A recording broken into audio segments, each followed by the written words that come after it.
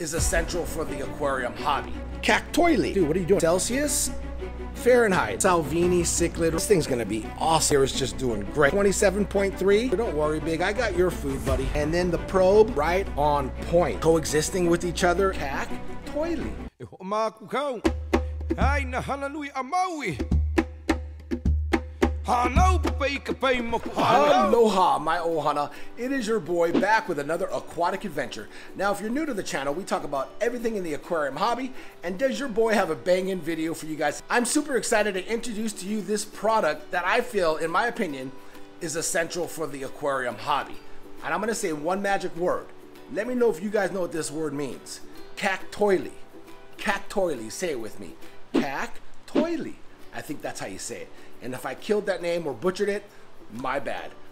Let's flip this camera around and get into it. And here it is, my ohana, in this white sleek box. See, look at the card right here. Kactoily. I think I said that right. Kactoily. K-A-C-T-O-I-L-Y. Kactoily is the 6-in-1 aquarium water quality monitor. So this thing is actually going to show us our water quality from an LCD screen, and I can't wait to use this. This thing's going to be awesome. Here you go. This is the display screen, and I believe this looks like the probe that's going to be inside the aquarium. All right, let's unpack everything and I'll show you what comes in the box. All right, so this is what comes right out of the box. You got your display monitor here. You have an extension cord here. You have your probe. You have a 5V IA and USB Type-C. You have your connector that goes into the wall. We're gonna connect this into each other. You have suction cups, I believe, for your probe. We have magnets right here for the display on the outside of the aquarium. And then we have our calibration packets of powder to calibrate the probe. Just so you know, the aquarium water quality monitor comes pre-calibrated right out of the box, and it is recommended to recalibrate it every 6 months. But it is ready to go right out of the box, plug and play, which we absolutely love. The monitor has a modular design, so users can change the probe when needed.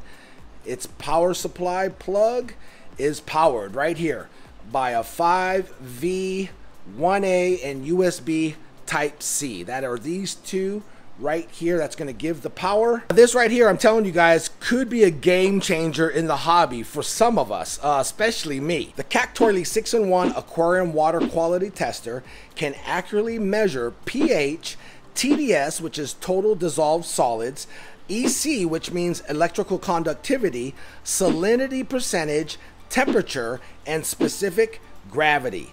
These are the 6 different water quality categories, and the data will display on the color LCD screen at the same time, so there's no need to switch screens. You can see it clearly and intuitively, understand the parameters, and protect your fish in time. All weather monitoring, so you can rest easy. This is an industrial grade probe, so it has a longer life. To calibrate, it's pretty easy. Like I said, inside the box comes with the packets of calibration powder. It's pretty easy. You just add a certain amount of water, you mix the solution in. It's super easy, but like I said, you don't have to calibrate it for another 6 months because it comes out of the box pre-calibrated. So you're good to go right out of the box. Also, unscrew the protective cover of the probe clockwise. There is a protective liquid inside that can be replenished with pure water. So if you're not going to use the probe for a while, just replenish with pure water and cap it back on. But it also says display host is not waterproof, so please do not put in the water. This is the screen, the LCD screen. So this isn't waterproof. Clearly this goes on the outside of the aquarium. This is in the inside. So let's go ahead and unscrew this little protective liquid. All right, I think I might have said clockwise. You unscrew it counterclockwise, and then the probe, protective probe, will come off. And remember, if you're going to store the probe, put fresh water in this and then screw it in clockwise for storage. Next thing we're going to do is flip the probe to the back side and put on the little suction cups. There we go. All right, so it should look like this. Right after we attach the 2 suction cups, it says attach the magnet sticker to the back of the screen. So we just peeled off the magnet sticker and we're gonna stick it right there to the back along with the 2 suction cups. This is what's going to keep our monitor on the outside of our screen. I get it, yeah. And then it says attach the metal plate to the outside of the aquarium where you want to fix the display. And that's what this is. All right, so basically we're gonna do the same thing but to the display. So I'm going to peel this little piece of paper off the back side of the magnet. There you go, just like so. And then we're gonna place it on the back of the display. I would say right about there. Press tight, get a nice firm grip on that bad boy. Now as far as the probe goes, it does have the connector and an extension. So if you have an aquarium that is deep water level, you can use the extension. I don't think I'm going to use the extension. I think I'm just going to go straight into the tank. And so what we can do is we just plug this right into here like so, and we just screw it in until it's nice and snug. Make sure that bad boy is in, and we are good to go. So this is what it looks like. So it'll sit in the aquarium like this, and then you can kind of, you know, regulate it, and you can see how it will stick to the glass as well as the suction cups as well. So let's go ahead and put it in the aquarium, and I'm going to kind of place it to where it's out of the way, but this is just going to give you a general idea of how you stick everything on together. Just so you have a visual, we have that metal plate magnet on the outside of the glass, and then your display will just magnetize to that. And then we also have the probe, if you can see. I don't know if you guys can see it because of the glare, but it's in the inside of the aquarium. I had it off to the side right here. That way I can walk by and just check it from this angle instead of it being on the outside of the aquarium. This is my 6-foot aquarium. As you can see, everybody in here is just doing great. We'll get into these guys in a second, but back to the action here. So we're gonna go ahead. As you can see, display is off. We're gonna plug it in. It's a nice magnet too. I believe the cord is 4 feet. So you got 4 feet of cord. We're gonna plug it in right here at the top. Whammo. This bad boy fires up. Look at that. Wow, it's already reading. We gotta calibrate the temperature. Right here is the temperature. See where it says 27.3? That is Celsius. We have to go into Fahrenheit. So I'm going to try to do that without even looking at the manual. I did read a little bit of the manual, but let's see here. We'll go here, hit this middle screen here. There we go. And then it says to set the pH, EC, temperature. There we go. I believe to go down would be maybe hit it again. Yes. You hit the middle button again. Temperature set. This is to enter it. Oh, there we go. Units. Celsius, Fahrenheit. Let's go. I guess we have to go down. Let's do, there we go. I think that's where we go.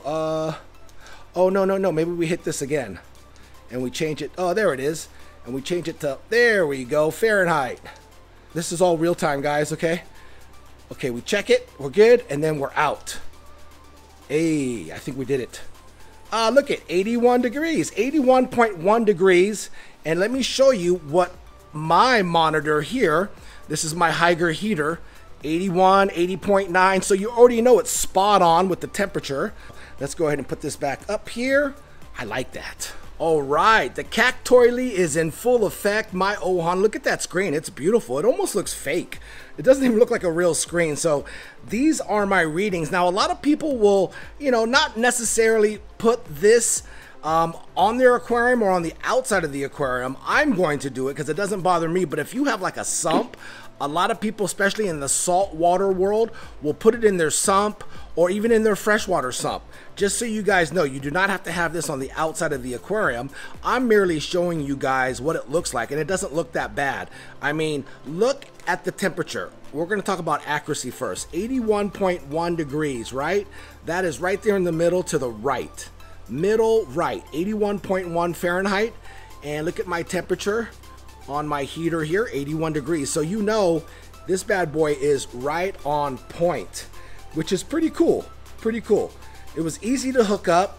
And I'm not a savvy guy when it comes to being techie and all that. So pretty much like I said, plug and play. It's used in saltwater, freshwater fish tanks, aquariums, hydroponic systems, drinking water, swimming pools, aquaculture, etc.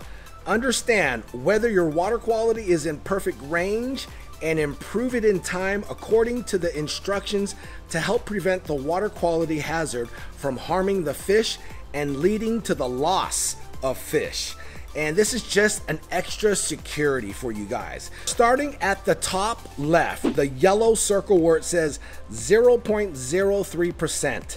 That is the salinity percentage.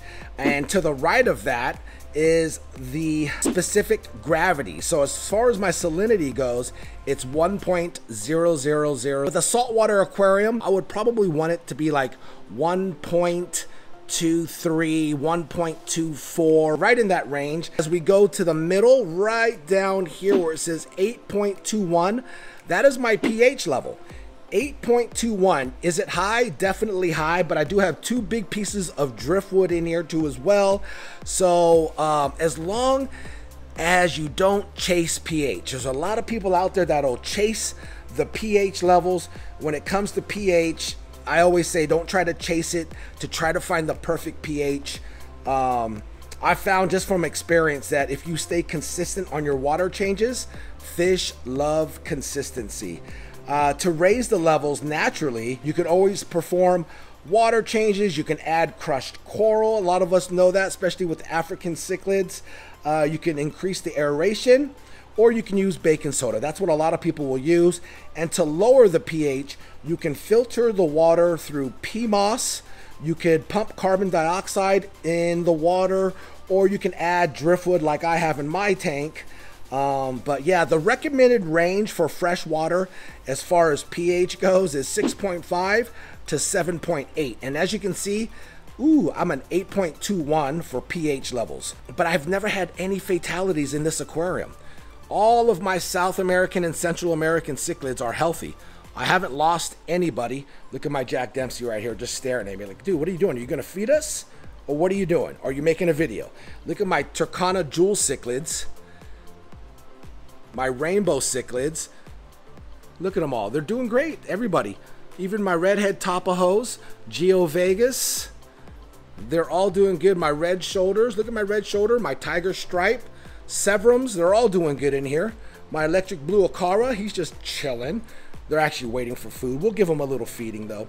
But yeah, just really try not to chase the pH levels. As you can see, my pH level is 8.21. It's really high, but I stay consistent on water changes.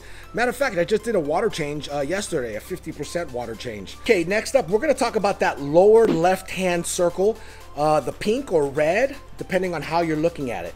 That is the TDS, or total dissolved solids. The higher the value of TDS, the more dissolved substances in the water.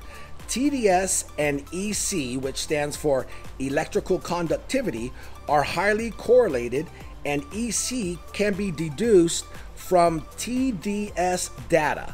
If the TDS is too low, the water may lack essential trace elements, while if the TDS is too high, the water may be too dense for the fish to breathe and grow. So don't worry, you're probably saying, what in the hell does that mean? Bro, what are you talking about, man? It means you want that number to be kind of in a certain range, and it does give you a recommended range. The recommended range is 150 to 500 ppms, which is parts per million. And as you can see, we are at 338 parts per million. So we're sitting like right in the middle there. So I like that. And then as far as this bottom right blue circle goes, where's my finger? There it is. That one there, that is the electrical conductivity right there. We're sitting at 676. I don't know if that's for like some high level coral keeping stuff, but the electrical conductivity, I don't even mess with that. I have never messed with that. And therefore, I'm not going to preach to you guys on what it is. I mainly have this controller to basically watch my ppms or the TDS, and I'm not really worried about the salinity, obviously. I am worried about the temperature and my pH. So these three categories here, the 8.21, the 81.1, this is so accurate right out of the box, and then my parts per million, my TDS, that is 338. For fresh water, that's what I'm kind of looking at. Now, if I had it in my salt water, I'd be looking at the pH and my salinity percentage. That's what I'd be looking at. And of course, obviously, the temperature. So it does give really good results. I mean, Kactoily, you guys killed it on this one. Now, I got to give a huge shout out to Kactoily, the entire family, because they did send me this and I wanted to do a product review and give my honest opinion on it. Would I buy this? Absolutely, I would buy this. This is awesome. You can check it by just walking by. Like I said, a lot of people will have it in their sumps. So if you wanted to, you can open up your door, look in your sump, you know, wherever you keep your filtration. It just depends on how your whole setup is. Mine here on the outside of the aquarium, as you can see, it was super easy. Right there, it comes with a magnet and it just sticks to the side of the aquarium, and I have it at the corner. So if I need to look at it, I can just come on by, creep by, just grab it, look at it. Okay, we're good, and then go about my way. Now, it does come with the calibration powder packets. Like I said, it comes with a couple extra suction cups, which is cool because we all know in the hobby, these suction cups kind of suck after a while, right? I think that's why they call them suction cups. We got an extension if you want to, you know, actually need more cord for the extension, and it comes with 3 more extra metal plates to glue onto the aquarium on the outside if you want to change placement of the display. So that's what it comes with, extra in the box. I'll put that back in the box, yeah, and save it. Now, as you can see, every single fish in here is doing great. We have green terror, we have severums, we have rainbow cichlids, we have Turkana jewel cichlids, we have redhead tapaho, Geo Vegas, beautiful Jack Dempsey cichlid, beautiful Salvini cichlid right there. She's actually getting big. I call her Cindy Crawford. Don't ask why, it's a long story, all right? But she's doing good. I think the reason why I have so many different cichlids that are coexisting with each other inside this aquarium, which is 6 foot, 125 gallon. Oh, we can't forget Big. Big is my longfin Oscar. He just kind of sits here lazy. Don't worry though, bud. I'm gonna give you a new home and you're gonna love it. He's just, I don't know why he always does this. He sits in the corner. As soon as I put food in though, you'll see him swim around looking for food. So don't worry, look at my red shoulder severum. Absolutely beautiful. But the reason why I think they're coexisting in this aquarium is just the setup. A lot of hides. You can see big piece of driftwood there. We have some plants in the front and the back, in between another big piece of driftwood there. So I think there's a lot of line of breaks of sight in the aquarium, so the aggression stays low. But like I said, it's always a crapshoot. You're always rolling the dice when you're dealing with aggressive cichlids. And I know this Salvini cichlid, once he or she gets older, can be a nuisance. I know the Green Terror can be a nuisance. Right now, I want to say the Green Terror is the tank boss. And then, of course, we got to keep our eye on the Jack Dempsey.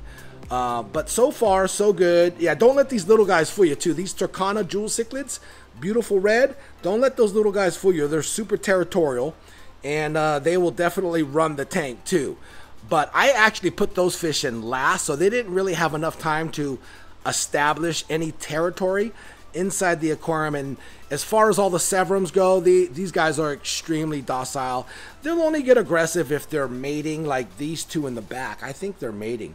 This is Vanilla Ice and Madonna. Let's throw in some food. So we'll give you guys kind of a variety of pellets, small pellets, medium-sized pellets. As you can see, the party has just begun. Look at Big will come over here. Don't worry, Big. I got your food, buddy. Don't worry, man. So Big will come over here acting like he's gonna eat all these little tiny pellets, which he still kind of does. But I have some nice bigger carnivore sinking pellets for him. He likes his Hikari sinking carnivore pellets. But, you know, as long as you keep these guys happy and fed, but not only that though, you know, keeping them in an aquarium with lots of hides, and the setup that I'm using right now, it seems like it's working here. I'm going to drop some sinking pellets for Big right here. As you can see, the pellets will go down and you'll see him There he goes. He starts gobbling them up. Yep. Just like a hummingbird, baby. And then, of course, the bigger cichlids will come over and try to get, you know, some of the bigger pellets. And they'll get their fair dose, but everybody in here is doing great. Everybody's in here is doing great.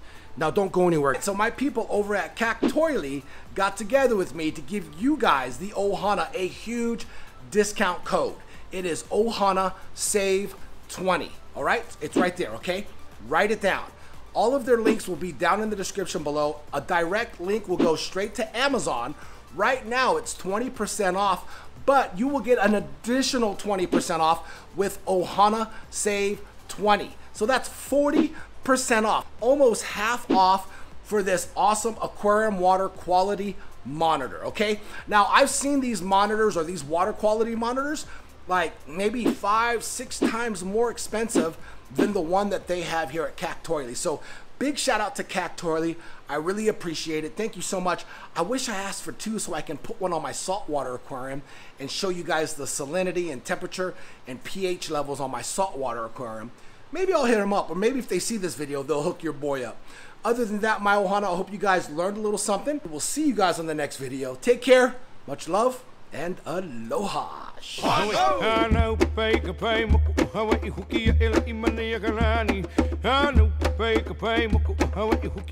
A Maui.